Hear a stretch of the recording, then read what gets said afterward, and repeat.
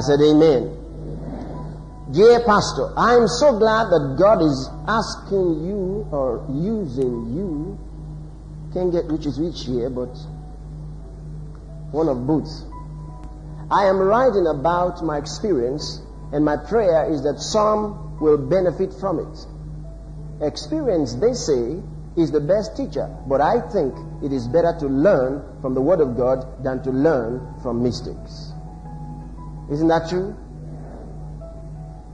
The latter hurts and could be very damaging. I got born again in my early 20s, and before this I had more than my fair share of relationships. I was very experienced, in quotes and unquotes, in things of the world. When I was about 4 months in the Lord, I met this guy. He was everything I wanted in a man. What in the world did you want in a man?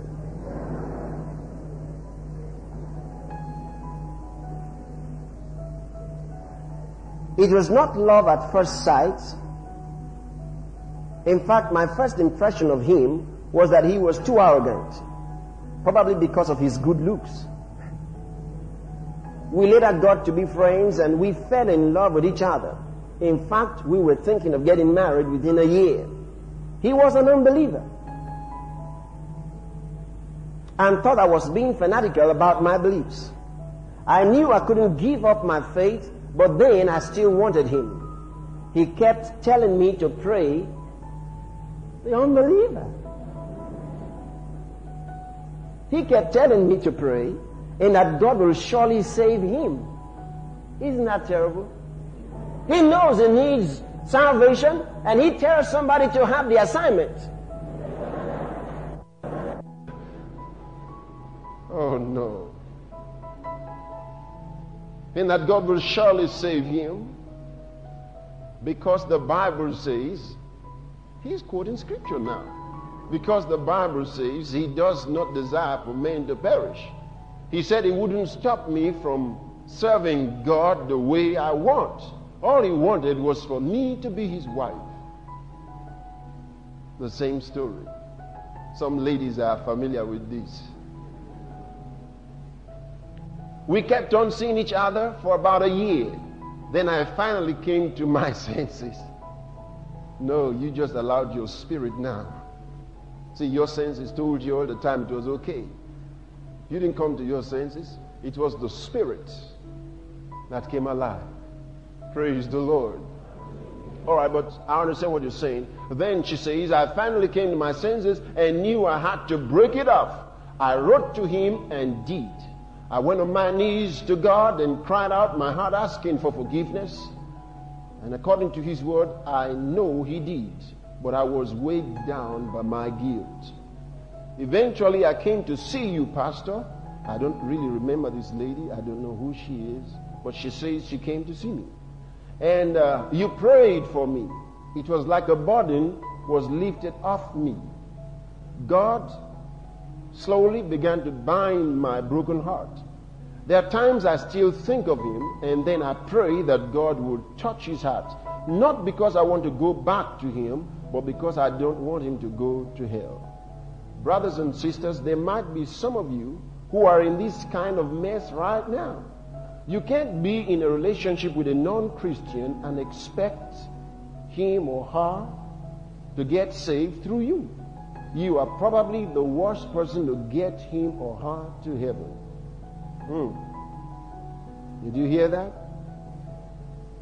For as long as you are together, his or her heart will be burdened or hardened, because there is no difference between what you are doing and what an unbeliever will do. Sisters especially, remember that in the world system, nothing goes for nothing. I hope you heard that. No matter how caring or how generous an unbeliever may be, he is not for you. I was not enticed with money or any such thing. My sin was falling in love with the wrong person. Yes, it is possible to fall in love with the wrong person.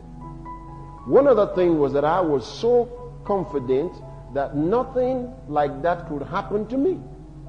I was learning so much from you, Pastor, and experiencing God's move in my life like I never would have thought. I thought nothing could shake me. I felt I was in control. But in 1 Corinthians chapter 10, verse 12, the Bible says, "Wherefore let him that thinketh he standeth take heed lest he fall." Don't have confidence in your flesh or in your strength. I had a weak point, but I felt that it was nothing I couldn't handle. I know now that I should have talked to God about it, and He would have given me His strength for the time I would need it. My weak point was my sexual desire. Before I got born again, I didn't see anything wrong with going to bed with a guy I liked. Did you hear that? She said, before I got born again,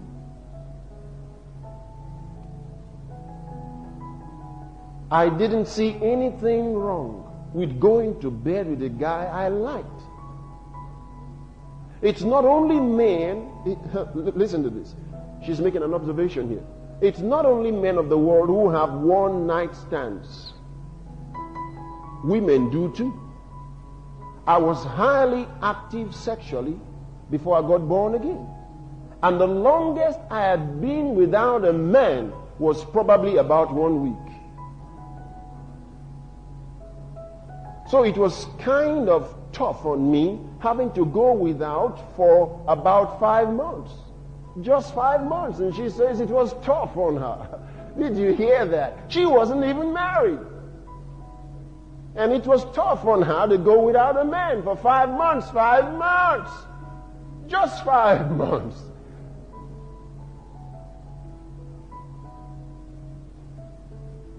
Wow.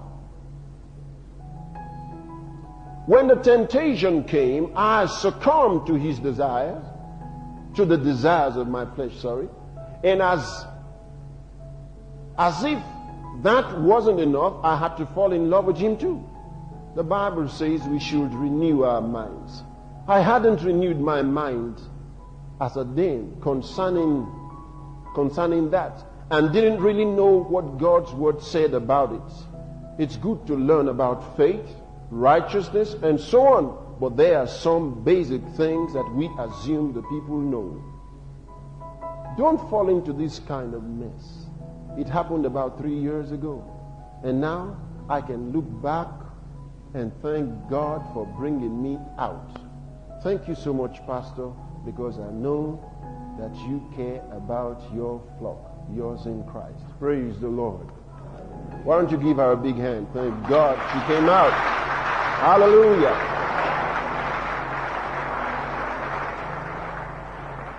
At last she came out. Amen.